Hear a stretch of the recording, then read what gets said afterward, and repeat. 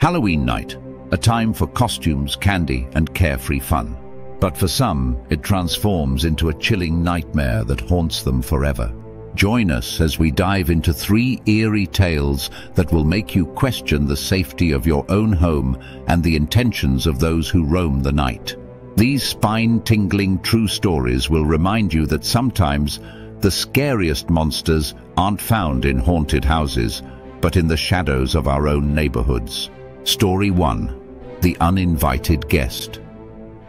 As a 32-year-old adult, Halloween had lost its thrill, evolving into a simple ritual of handing out candy while watching horror films. But in 2022, that routine was about to take a dark turn. I spent my afternoon decorating the house, the faint scent of autumn leaves wafting through the air as I prepared for the trick-or-treaters. By 3 o'clock, I had cracked open the door, eager to hear the laughter of children, but the street remained unnervingly silent. Hours slipped by without a single visitor, the excitement I once felt dwindling into disappointment. At 6:30, my doorbell finally rang, jolting me from my lethargy. I opened the door to find a figure in a white mask, eyes wide and unblinking, peering inside. The eerie costume concealed everything but those bloodshot eyes, and an unsettling feeling crept into my chest. "Take a handful," I said, extending the bowl of candy toward this peculiar visitor. As they reached into the bowl, I noticed they were alone, a stark contrast to the usual groups of giggling children. A cold shiver ran down my spine as I studied them further. This was no ordinary trick-or-treater. The figure stood taller than any child I had seen that night, the dark circles under their eyes indicating something unsettling. When they left, I dismissed the encounter, convincing myself it was just a tall kid in a strange costume. But my instinct screamed that something was wrong. Moments later, a sound outside my door made my heart race. As I approached, my breath hitched when I found the same masked figure standing fully inside my home. Panic surged through me. "Can I help you?" I managed to stammer, but they simply stared at me with an intensity that felt like they were peering into my very soul. Then, without a word, they retreated from my home, glancing back as they walked away. A knot formed in my stomach as I realized I had just encountered someone whose intentions were anything but innocent. I rushed to my phone to call the police, anxiety pulsing through my veins. But as I prepared to report the stranger, footsteps echoed on my porch once more. Peering through the peephole, dread washed over me as I spotted a man in his 40s, appearing to be searching for a lost child. "Hello, I'm looking for my kid. Have you seen them?" he called, his voice sending shivers down my spine. His bloodshot eyes mirrored those of the masked figure, and my instinct screamed for me to retreat. I backed away quietly, keeping the door locked tight. When the police arrived, they quickly located the white mask discarded in a bush, a clear sign that something sinister had transpired. Unfortunately, the man remained elusive, slipping away into the Halloween night. As I lay in bed, the reality settled in. The night had transformed from festive to frightening, and I couldn't shake the feeling that the masked stranger had been lurking far too close. Story 2.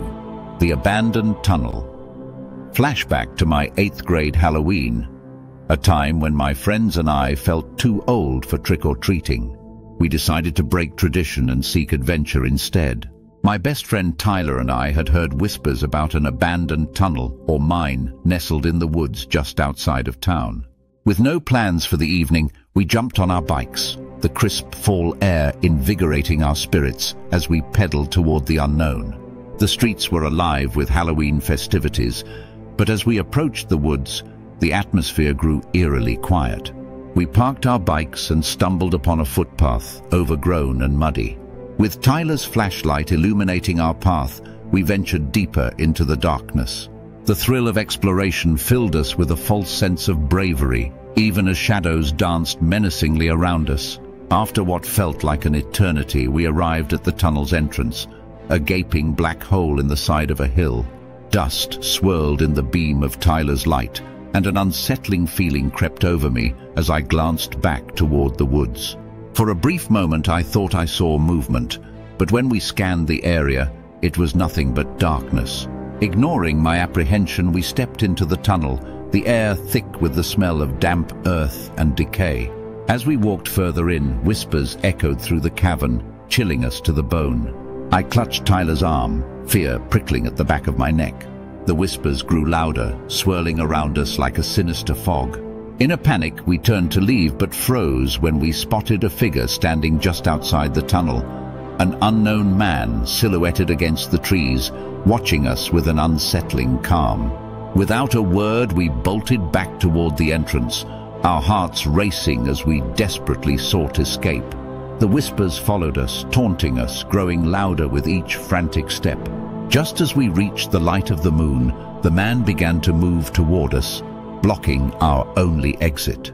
The adrenaline surged through my veins as we darted into the trees, fear propelling us forward. We finally reached safety, breathless and terrified. What had we stumbled into? It was clear that the man had been waiting for us, perhaps to trap us in the darkness of the tunnel. The thought chilled me to the core. We made our way back to town in silence, forever haunted by the memory of that Halloween night when curiosity nearly cost us everything. Story 3. The late night walk, fast forward to my sophomore year at university. Halloween weekend had arrived, and my roommate Kylie insisted I join her for a party at a friend's house. I was reluctant but eventually agreed, donning a haphazard ghost costume from the local spirit store. After a night of laughter and games, I felt drained by the time midnight rolled around. Kylie, tipsy and ready to stay, encouraged me to stay as well, but I opted to head back to our dorm. Stepping outside, I was immediately enveloped in the cold night air. The once vibrant house faded behind me, leaving only the dark, deserted road ahead. I flicked on my phone's flashlight, illuminating the pathway. The streetlights were sporadic, casting long shadows that danced ominously in the night. As I walked, I noticed a car parked on the side of the road. Each time I glanced back, it seemed to inch closer, though I never consciously saw it move. My unease grew, the fog thickened, obscuring my surroundings. Suddenly, a car engine roared to life behind me. I turned to see headlights piercing through the mist, but they were eerily dimmed, almost as if the driver was trying to hide their presence. "Where you headed? It's late to be out here alone," a man yelled from the window, his patchy beard framing a twisted smile that sent chills down my spine. I quickened my pace, feeling the weight of his gaze burning into my back. "I can give you a lift," he persisted, matching my stride with his car. I felt trapped, torn between my instincts to refuse and the urge to flee. "I'm fine, really," I called back, my voice shaky. But as I glanced over my shoulder, the man leaned closer, his smile widening in a way that felt predatory. Panic surged within me, and I broke into a sprint, my heart pounding in my chest. The world around me blurred as I raced away, the sounds of my footsteps drowned out by the thumping of my heart. I darted into the nearest street, desperately searching for any sign of life. The fog wrapped around me like a suffocating blanket, but I pressed on, driven by sheer instinct to survive. Finally, I spotted a group of revelers down the road, their laughter cutting through the eerie silence. I rushed toward them, heart still racing, thankful to be among friends once more. Halloween night had turned into a nightmare, reminding me that the real monsters sometimes lurk in the shadows, hidden in plain sight. As we conclude these chilling tales, it's clear that Halloween, while a time for fun and celebration, can also unearth the darkness that lies just beneath the surface. Whether it's an uninvited guest, a sinister encounter in the woods, or the unknown lurking behind a smile, remember to keep your guard up. The true horror of Halloween is not just in the costumes or decorations, but in the reality that some encounters can leave a lasting scar. Stay safe, stay alert, and always trust your instincts, because you never know what might be lurking in the shadows this Halloween night.